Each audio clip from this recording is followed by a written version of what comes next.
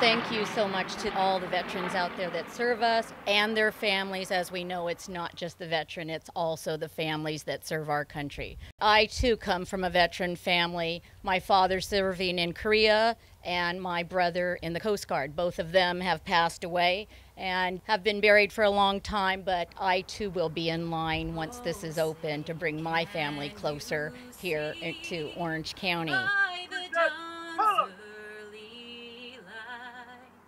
What so proudly we hailed at the twilight's last gleam,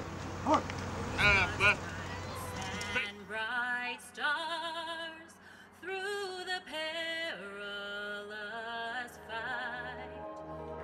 Thank you so much. Yeah, thank you. I'm very proud of this legislation. I'm proud of our veterans, and I'm proud of America because it is the American dream that allows somebody like me, who comes from a family of 10, a Latino family that moved here from LA to Orange County, to be the first in my family to graduate from college, to raise my children in Orange County, and to rise to be a local mayor in Fullerton, and now the assemblywoman that represents this area of North Orange County. And this is the America that I love. This is the America that we are, and we are great when we are together, and when we are great when we lead together, and you can see this bipartisan movement. And so I would tell you, share this with others. Let them know that there are elected officials who want to work together, that want to stop the gridlock, and that want to do what we need to do to continue to build our communities. I will end with a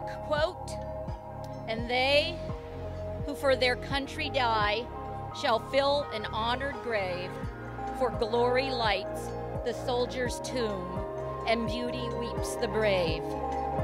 Thank you so much.